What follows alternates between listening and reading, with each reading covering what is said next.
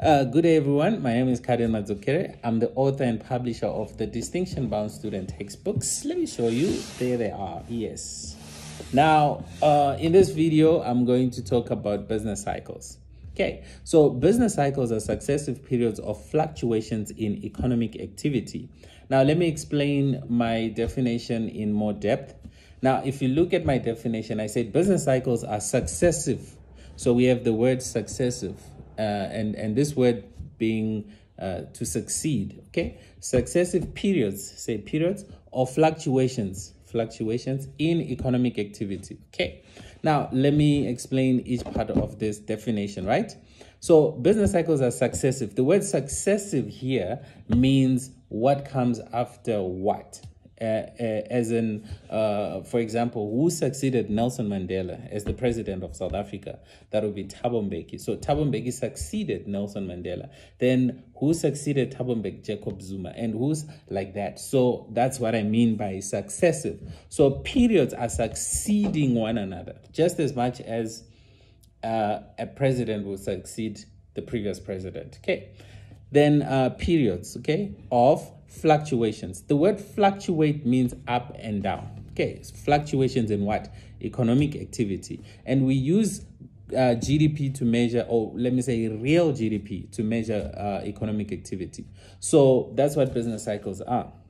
So we have, let's say, a recovery phase, which is succeeded by a prosperity. That prosperity will not be there forever. It will be succeeded no matter how long it goes, but it will at some point be succeeded by a recession.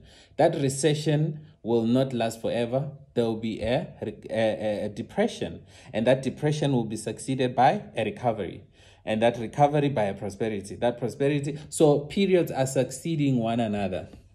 A recession being succeeded by a depression being succeeded by a recovery being succeeded by a prosperity being succeeded by a recession. So business cycles are successive periods of fluctuations. So as they succeed one another, you know, we have two phases which are an upswing.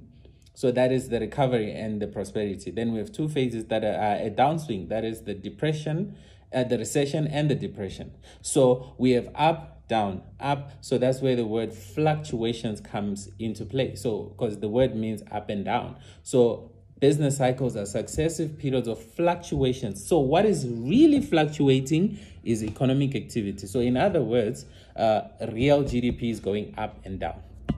So, and you know what GDP is? As the total market value of all final goods and services produced within the borders of a country over a specific period of time. So that goes up and down like that. Okay. So basically that's what business cycles are. So you should be able to draw a typical business cycle. By typical, there is what we call a real business cycle, which happens in real life. And you'll see that an upswing is not smooth.